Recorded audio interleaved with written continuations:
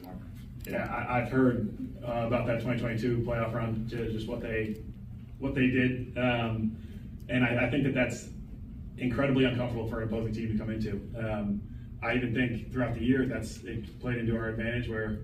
like I've said before, we would face a non-divisional sub 500 record team on a Wednesday, and we're selling out, and it's just it's a lot to come in to that atmosphere, and then knowing that they're going to be even louder and probably even more somehow,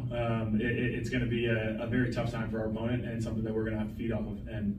I can't wait to turn up my pitch comm and make sure I can hear everything, but it'll be a very fun time for me tomorrow. Following up on that, Michael, are you someone who will